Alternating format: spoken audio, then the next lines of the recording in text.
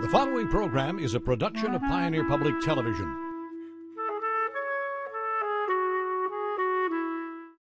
In this episode of Postcards, it's all in somebody's eye and how they see things, and I will argue that you don't have to be in a big city to be creative. This instrument in Appleton is the first organ that I ever built. And this is it's still very much a family brewery. One day we might be brewing beer, the next day we might be bottling, the next day we might be fixing something. It's never a dull moment.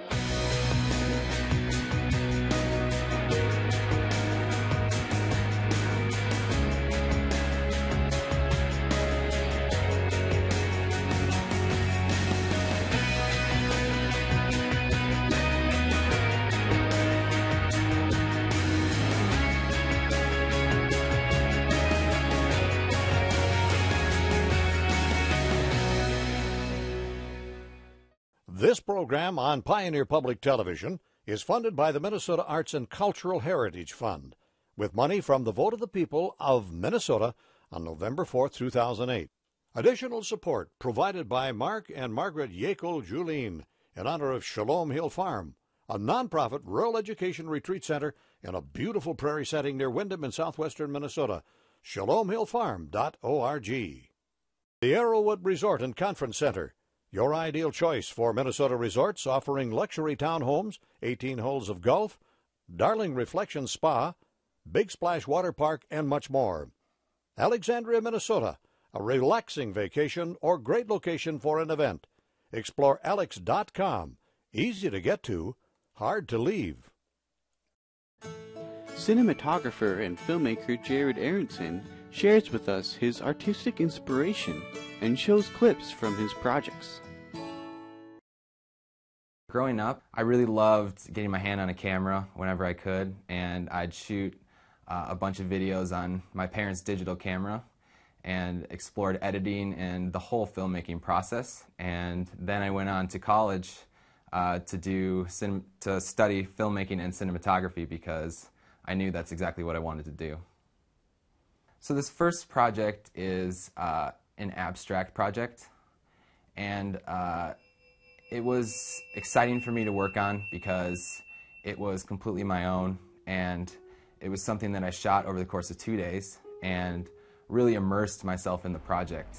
It kind of sounds weird, but I felt like I really was like a part of the project when I made it.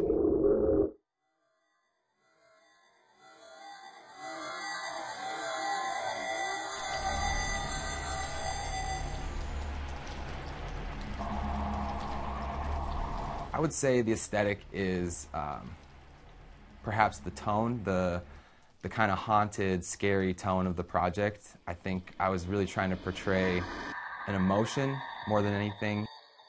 But for me, it was taking each individual sound that I thought was scary or eerie and using those sounds together on top of layering different sounds, and really matched it very well to the shots that I had made. An abstract project can be anything, really. It's more of a project that really has no meaning, but has a meaning to the person maybe who creates it, or has a lot of interpretation in it, just like any art, where there's not a static meaning to the project, but you get to kind of look at the project and say, oh, it means this to me, and if somebody else watched it, it means something different to them. So I think an abstract project is more of an art piece than an actual film. This project is called A Day Without Fire, and I went and had a relative that I knew in Chicago that was the fire chief at a Chicago fire department. Specifically, one of the fire departments he was the chief at was Wrigley Field Fire Department. So it was a very unique opportunity to kind of get into the heart of Chicago fire, and not the TV show, but get in the heart of the real Chicago fire and follow this guy around and see what happens in the day of a Chicago fire chief. 20 pitches in the first inning for Feldman. This project was shot all in one day, and at the end of the day, there was a singer who maybe had just left a bar or had performed at a bar, but had stopped by the fire department, and the firefighters just sat down and she played some music for them. And I thought it was a really great moment.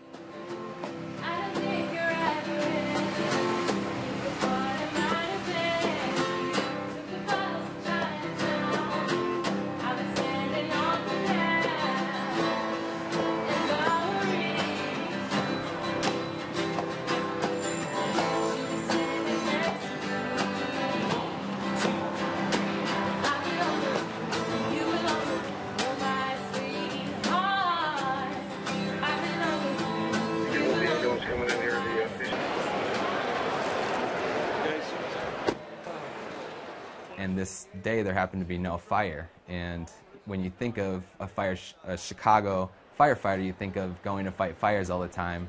Well, then there's these off days where they're not really fighting fires. They are just going around on these random calls.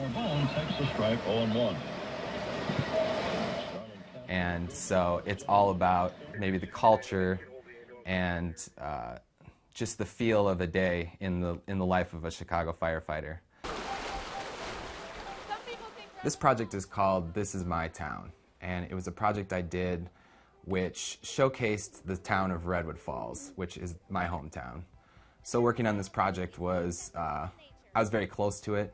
I was very inside it because I had lived here, grown up here, so I know what it's like in this town. We make a great destination. It was very planned in that how I transitioned and how I moved.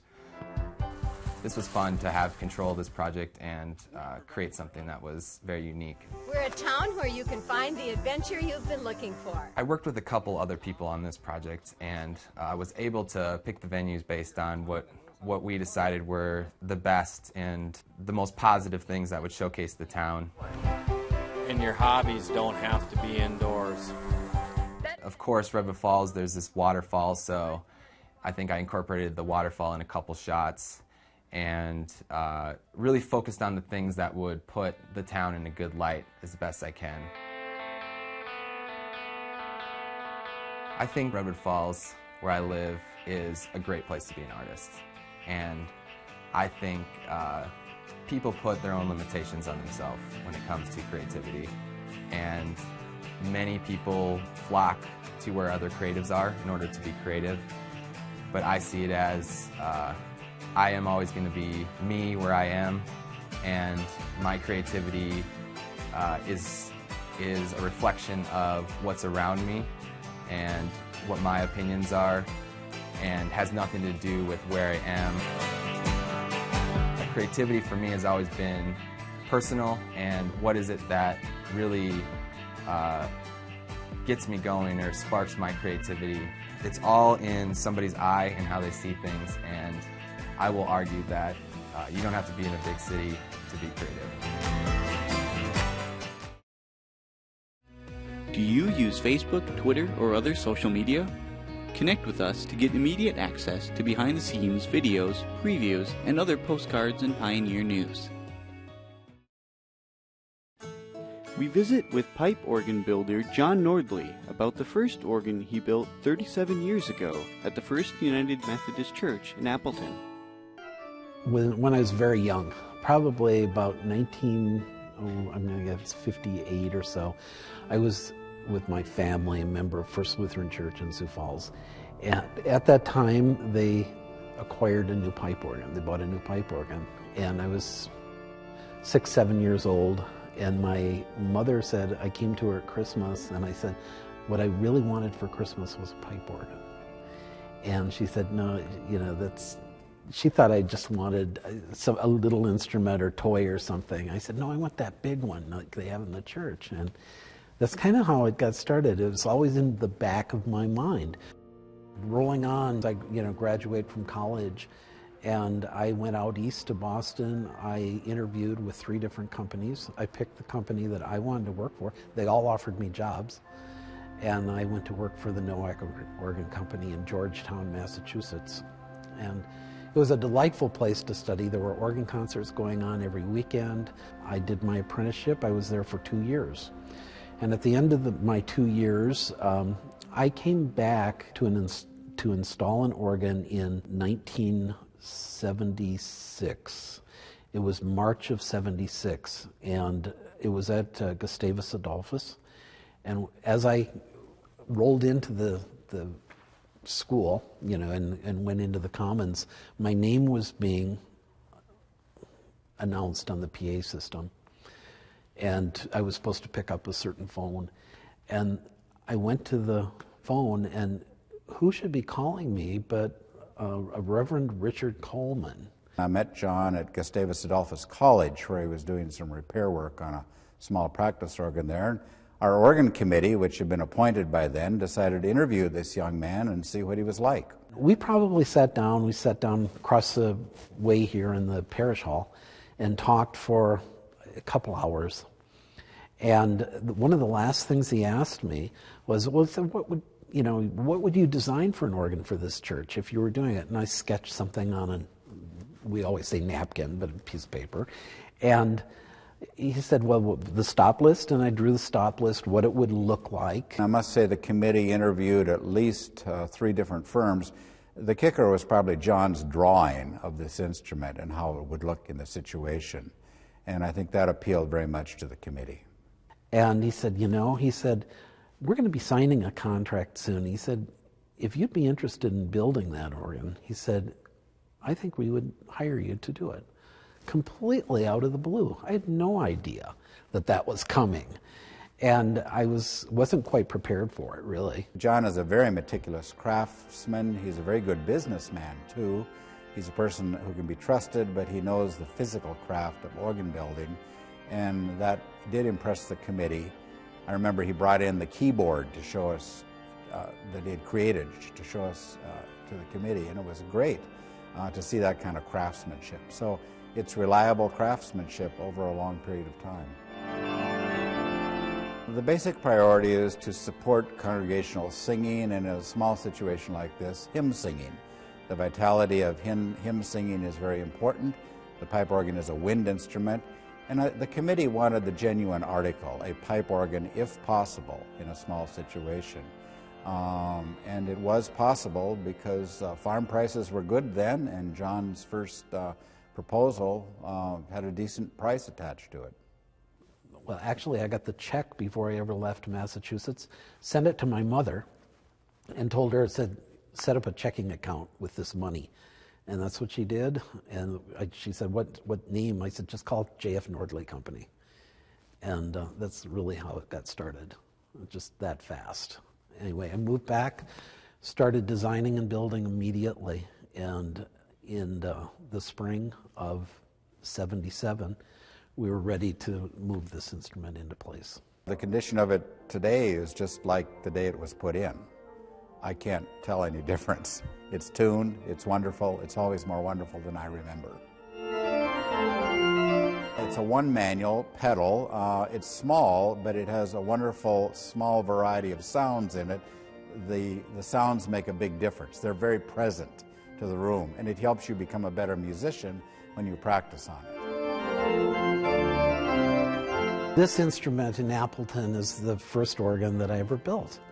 And it means a lot to me that it still has such an incredible draw after 37 years. Its history, people love to come and hear it. I still love to come and hear it. What we did today was we came up to look at the instrument to figure out, and it's spring now, so things are calming down. We found a few little ciphers where it was, speaking just a little bit when it shouldn't, and we adjusted those, and then we had to tune the instrument. This instrument's been very stable in the tuning. I think it probably, today we tuned 3 pipes in the organ out of about 600 pipes, and there were only 3 that needed to be really needed attention.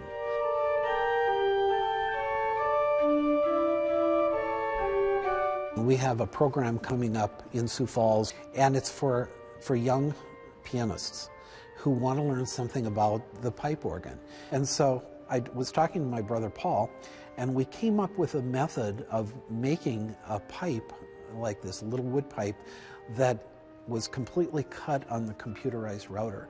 So we could cut about 20 of them at a time, and out of one block of wood. And glue them together and make them very fast. So in a matter of a couple hours, he produced 70 of these little pipes. But the neat thing about them is that a student can look at this and they can learn a little bit about how a pipe is made. They can also blow on the whistle,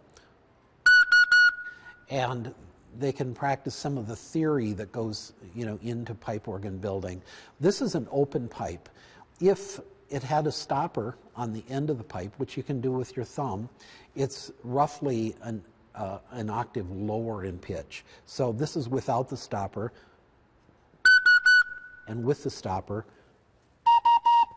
The largest flue pipe in the Appleton organ is 8 feet long, but it's stopped, so it's actually playing a 16-foot pitch.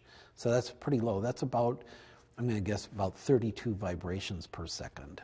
They're almost like, somebody once said to me, it's kind of like your children, actually. And I said, it is. I kind of have, a lot of them out there all over the place, these little pipe organs that are, kind of like my children, and kind of like children, sometimes, you're really happy with them, and sometimes, they misbehave. But this one's been a really good instrument. It's stayed in tune, it's worked well. It's just been a great instrument to have in my my opus list, and this being opus 1. Visit Pioneer.org for more information on Postcards and other Pioneer productions.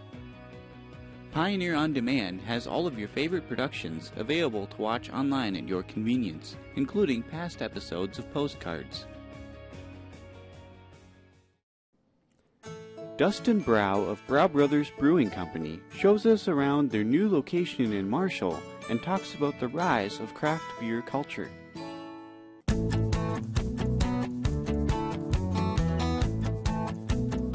My name is Dustin Brau. I am head brewer and CEO here at Brau Bros Brewing Company. On a day-to-day basis, I'm taking care of everything from administrative duties to fixing things to literally being the bottle washer at times. So we all wear a lot of hats here, so and my position is no different.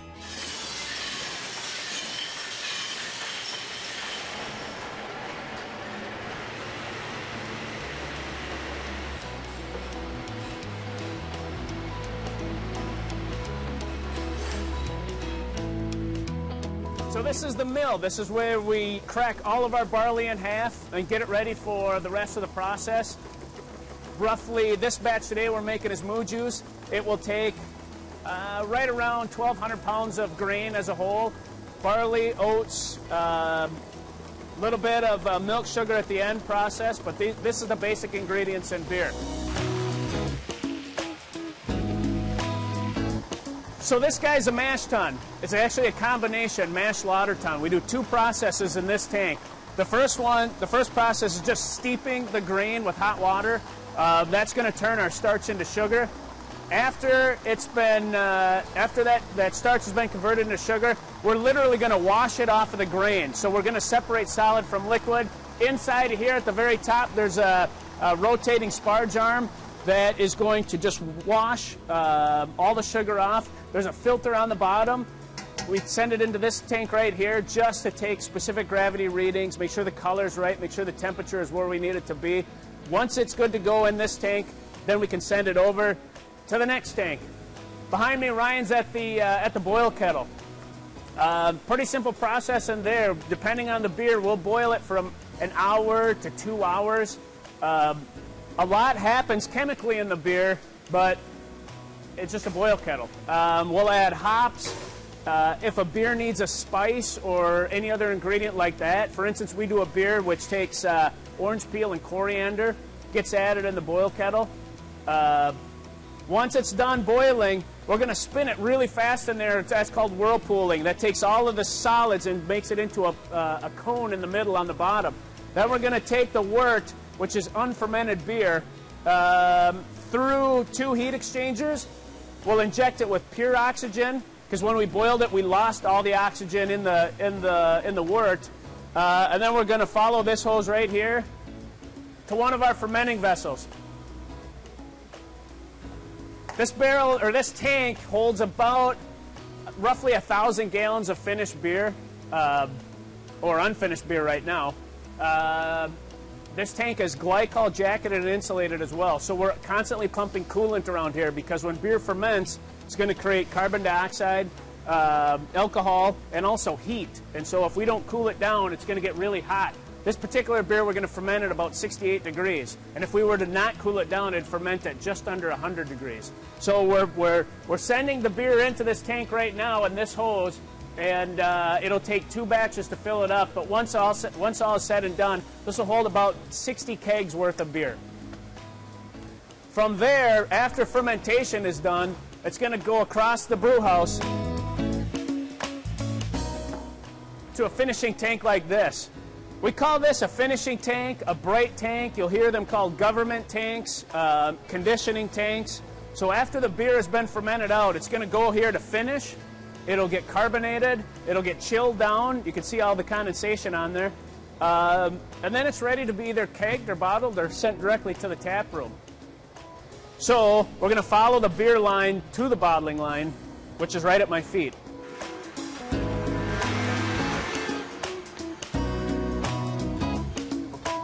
And this is our bottling line.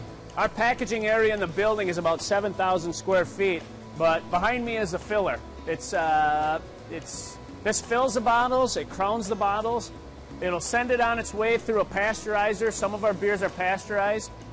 And then at the very end, we've got a pressure-sensitive labeler where the bottles get labeled and then hand-packed and ready for shipment.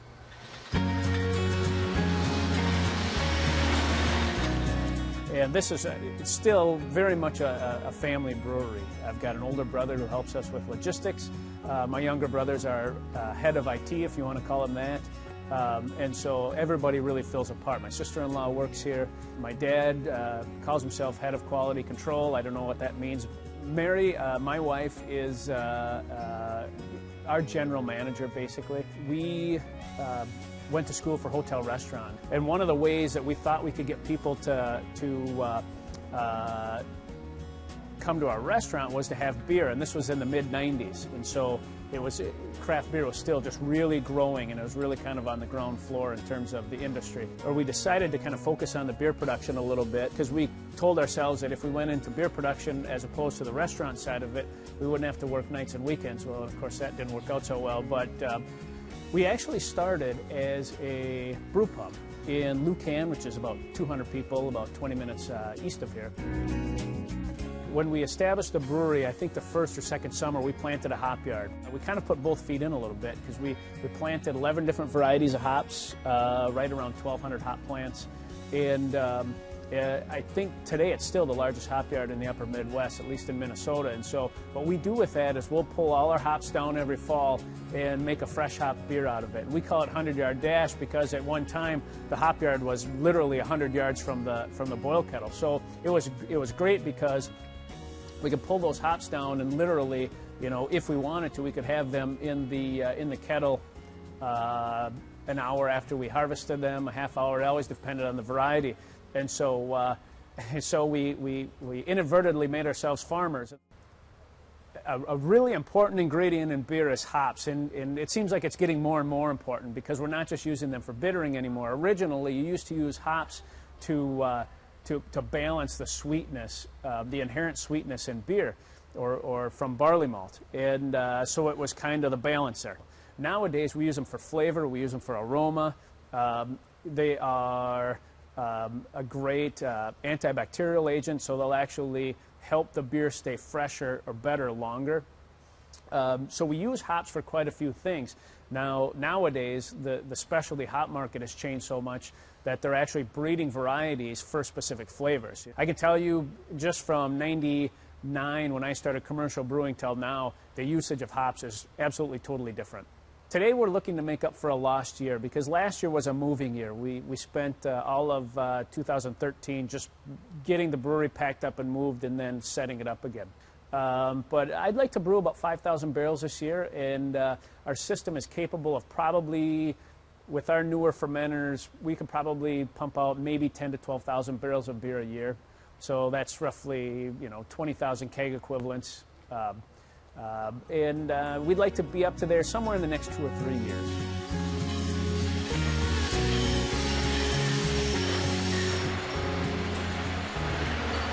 Tap rooms are kind of a new animal for Minnesota, and so on our scale, tap rooms just became legal a couple years ago.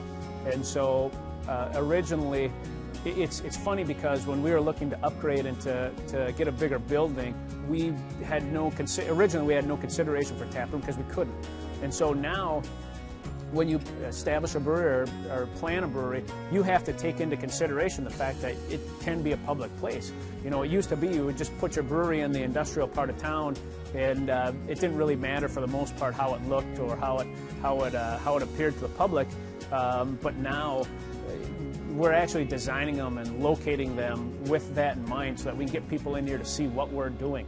Part of the beauty of a small brewery is that you can feel connected to it. You can literally go into that brewery, meet the people who make the beer, talk shop with them. If you're a home brewer, it's a great place to swap ideas. And so there's now you can really feel connected to the people that are making your beer, which especially in today's atmosphere or environment with people wanting to go local, it's just a really good fit for it. Brewing has been so good to us, not just myself, but our family and the area and Lucan and now Marshall. We honestly feel really privileged to be doing something that is a little bit atypical out here, and it's fun not only because you're working with beer, but also because we joke about the fact that we have to do so many different things and wear so many hats. One day we might be brewing beer, the next day we might be bottling, the next day we might be fixing something. It's never a dull moment.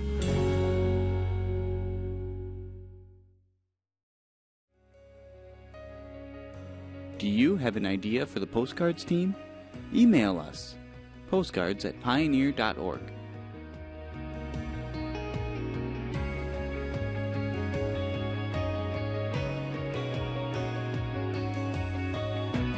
This program on Pioneer Public Television is funded by the Minnesota Arts and Cultural Heritage Fund, with money from the vote of the people of Minnesota on November 4th, 2008.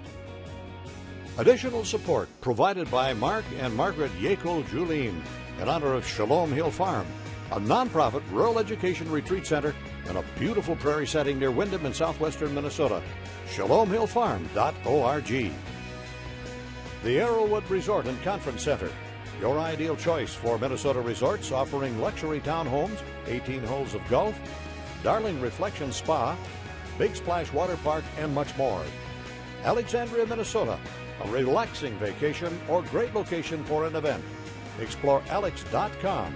Easy to get to, hard to leave.